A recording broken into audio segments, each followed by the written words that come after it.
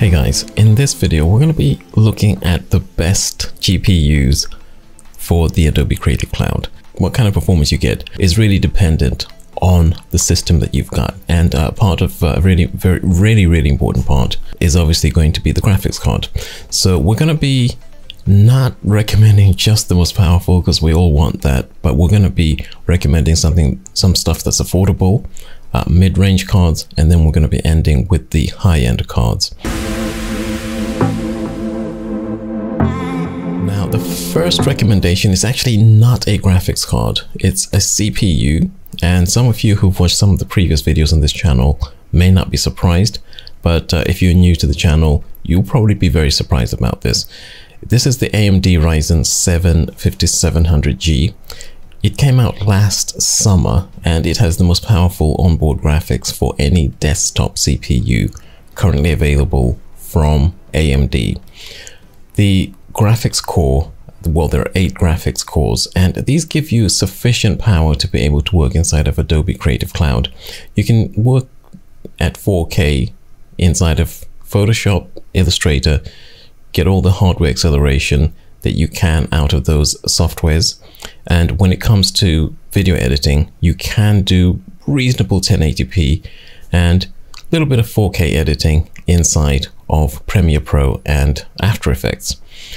Where this is not very powerful is going to be with Adobe Dimension and also with Substance 3D. I'm going to have a link to a couple of videos that I've done. It really does pay to have a well-configured system in order to get the best out of this. It's possible to actually overclock it. You can get very decent overclocks on the CPU as well as on the GPU. I'll have some links to some content that might help you along if you want to learn more about the 5700G. Not actually a recommendation, but more some advice.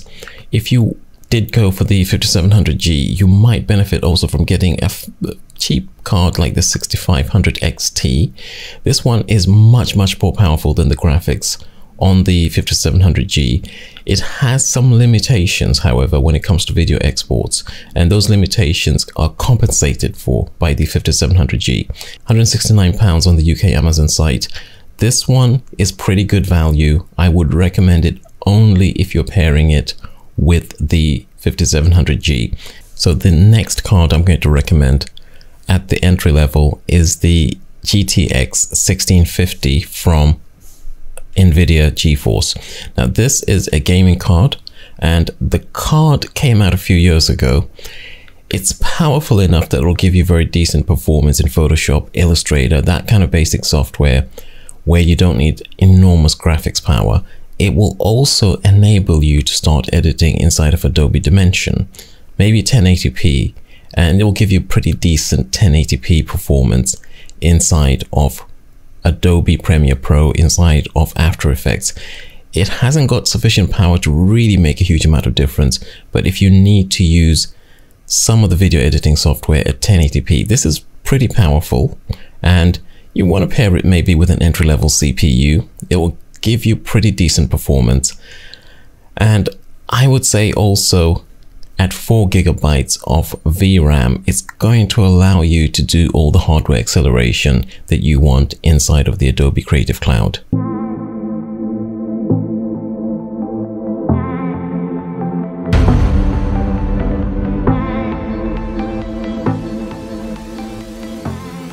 Moving on to the mid-range GPUs, the first recommendation is going to be for the RTX 3050.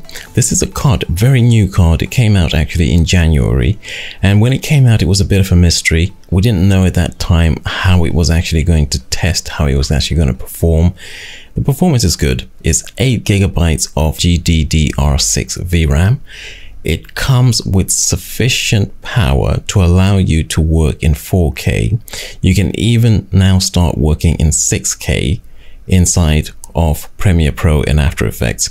And with this one, you can use it for Adobe Dimension. You can also use it for Substance 3D. The one that we're looking at here is the EVGA GeForce RTX 3050 XC Gaming. This is a decent build. This is a pretty decent brand, a decent build With this one, there's something somewhat weird, which I did notice and I want to point out to you. It's selling for $358.95 in the main box on Amazon.com from a third-party seller. If we go down to the other sellers on Amazon, you can see it's selling for $299.99, so less than $300, and it's being sold by Amazon.com. Not only that, we've got free shipping, and the shipping is same day. It literally, they can get this out to you next day. With this one, it's going to be next week. So I'm not sure why Amazon are hiding this much better offer with lower price, $60 lower price, faster shipping. It comes from a very reliable seller from Amazon.com. I'm not sure why they're hiding it down in the other sellers rather than promoting it to the main box. Now, that could be a glitch in their software, which is what I suspect is happening there, or it could be a policy. This has been going on for several days now, so that's something to be aware of. It would be an easy way to save $60 on this particular offering, and if you were to see this on some of the more expensive cards, you could save quite a lot of money if Amazon are selling it at a pretty decent discount. So do keep an eye out for these offers, these kind of hidden offers from Amazon. Like I say, I think it's a glitch, but it could be a policy. The RTX 3050 does offer you RTX extras. That's real-time ray tracing. The RTX features are more important, I would say, for gaming rather than for content creation. So there are a lot of things that involve AI acceleration now in the Creative Cloud. And there are a lot of features that involve hardware acceleration, like video outputs. The 8 GB of VRAM in this particular hardware is going to give you a lot of performance. So even though it is about $100 more expensive than the 1650, I think the value of it is pretty significant.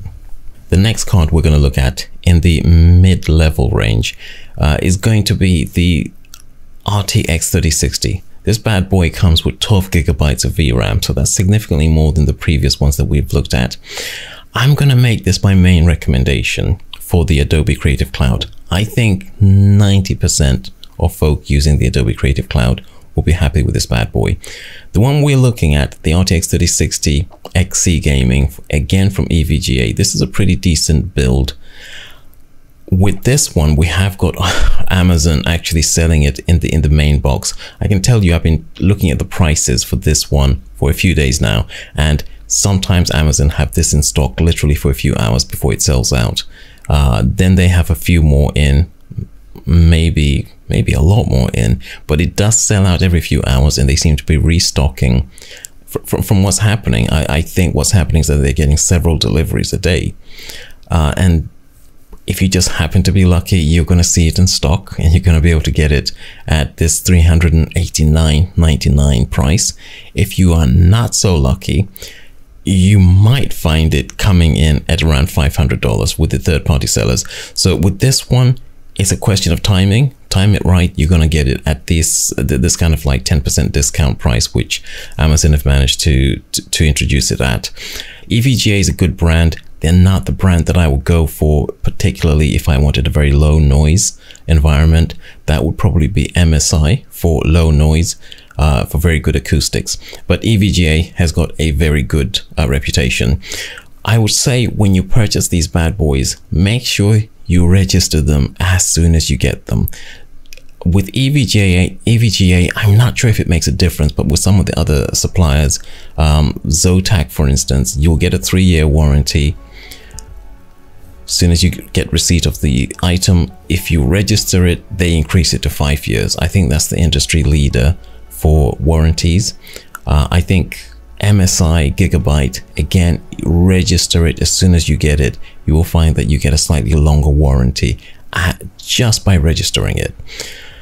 With the RTX 3060, it will give you performance that you need at 4K, at 6K. It can open up 8K video and it can export 8K video. But again, I'm going to say that we might need to leave the 8K stuff for a more powerful GPU. Another thing to bear in mind is that at around this price point, we begin to get some of the manufacturers differentiating on aesthetics. So you find products that have a completely white aesthetic. That's good for your high contrast builds. If you want something with a little bit of black, a little bit of white, you may have to pay extra just for the aesthetics. You're not going to be getting extra necessarily for performance. If you want something that looks a little bit different, be prepared to pay a little bit more money for that. I've got lessons to learn.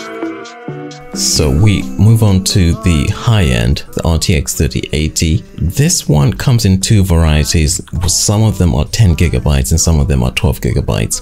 I would recommend, if you can, going for the 12 gigabyte one. That'll be a little bit more expensive. It'll give you more video RAM to play with. This one is going to be GDDR6X. GDDR6X starts off not at the 3080, but starts off, I believe, at the 3070 Ti, which is the one just below this one. But I feel with this particular one, it's the one that you would be using if you're going to do a lot of 8K video editing. That 10, 12 gigabytes of VRAM, that is going to be good for you for your video editing at 8K. You might even want something a bit more powerful if you're doing a lot of 8K video editing, maybe a lot of 3D graphics. It's going to be overkill for most people. Like I said before, make sure as soon as you get it, you register it so you get that longer warranty. In case there are any problems, you can get a replacement. Now, with graphics cards at the RTX 3080 level, you are going to need a power supply, probably a 750 watts minimum. I would definitely recommend checking the power supply requirements for the individual card. That would apply as well for the RTX 3060. Sometimes some manufacturers have super powerful cards that have super massive energy requirements. 750 watts is usually the starting point. You may find some manufacturers want you to have something much more substantial than that. Now, the RTX 3080 is going to be probably overkill for most people, but some people do need something a little bit more. So we're going to be taking a look at some mentions for maybe higher performance even than this. These are not going to be straightforward recommendations, but I want to sort of cover what benefits you get if you go above this sort of price point for about $1,000. Now, before we move into that, let's talk about the Restock and Reloaded.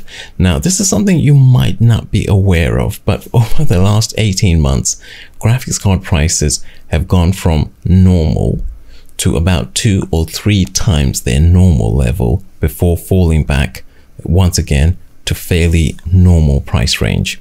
During that time, some sellers, including Amazon, completely stopped selling some GPUs.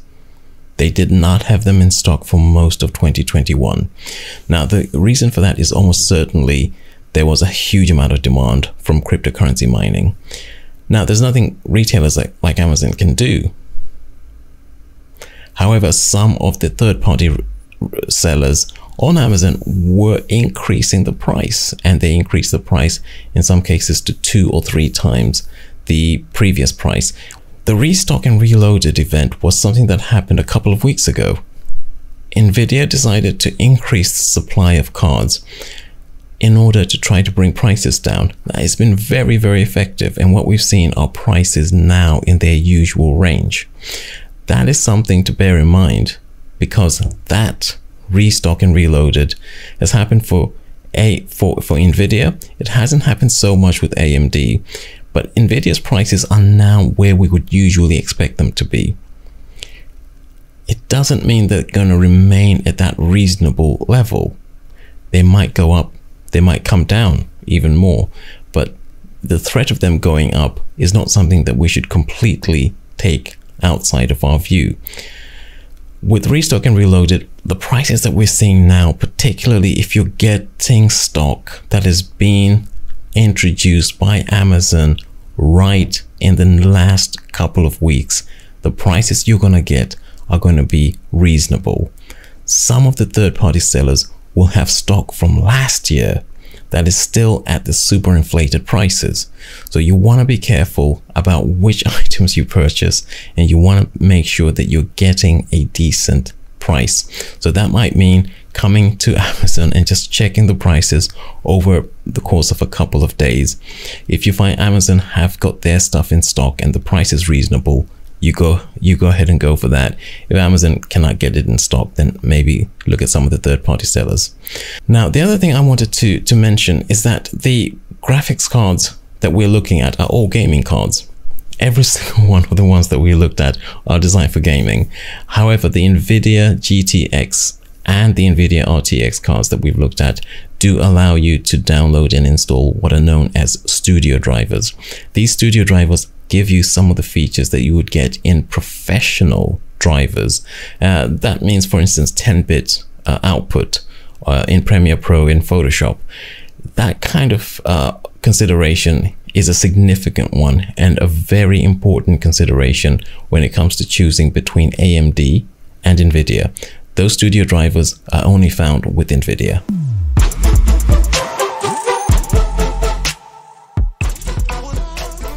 If we take a look at the best-selling graphics cards, this is the UK Amazon site. You can see the built-in graphics. This is the 5600G, slightly lower power performance, CPU compared to the one that I was talking about earlier on. That is in #1 position. We've got the 6500 XT that I was talking about at about 169 pounds. That one is in 3rd position. Those are pretty much the only AMD graphics cards that we are seeing in this list of 100. Everything else is Nvidia.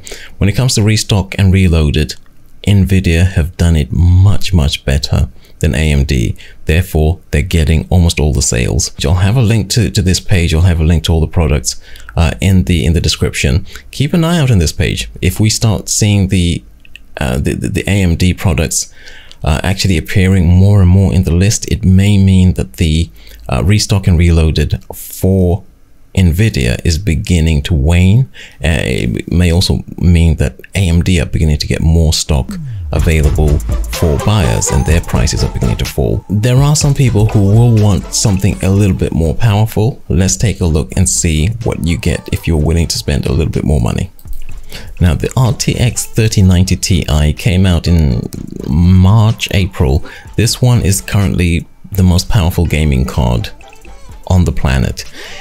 It has 24 gigabytes of VRAM. In terms of its overall performance, a little bit more powerful than the 3090, a little bit more powerful than the 3080 Ti, but you are getting diminishing returns at these sorts of levels. And I think the consensus is that at $2,000, it's a little bit overpriced. You might want to go for something like the 3090 if you want that 24 gigabytes of VRAM. AMD do have a series of cards called the AMD Radeon Pro cards. Some of those come with up to 32 gigabytes of VRAM. So if you have got a workflow that requires an enormous amount of VRAM, you may be able to benefit from having something like that. That's going to be something like $2,500. But if your workflow does require something with that amount of VRAM, you may actually find that that's something that is not just affordable. It may actually make your work a lot easier to do. The Radeon Pro cards will have certification for software that other cards simply don't have.